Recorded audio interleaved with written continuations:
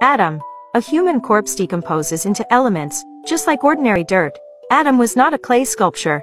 God used dust. Maybe he transformed dust particles into stem cells, then constituted an embryo, and in a matter of moments quickly advanced it through infancy, adolescence, puberty, and adulthood.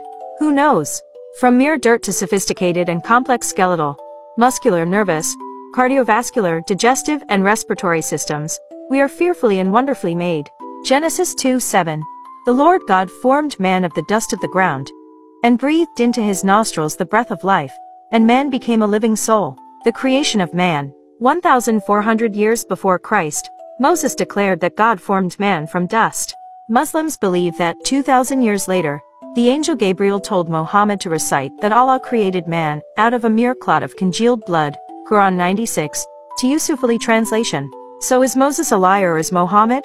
Judaism and Christianity say Moses was right. So do I. Genesis 2:7. And the Lord God formed man of the dust of the ground, and breathed into his nostrils the breath of life, and man became a living soul. You have a body, but you are a soul. It was nothing more than a dirt sculpture until God breathed into it. Our bodies are nothing but lifeless elements, without the soul that God gave us. The body is a shell that houses a real man. You have a body, but you are a soul. Your earthly body is destined for the grave, ashes to ashes, dust to dust. But your soul will never die. In the resurrection, God will give his saints a new, immortal body. Genesis 2:7.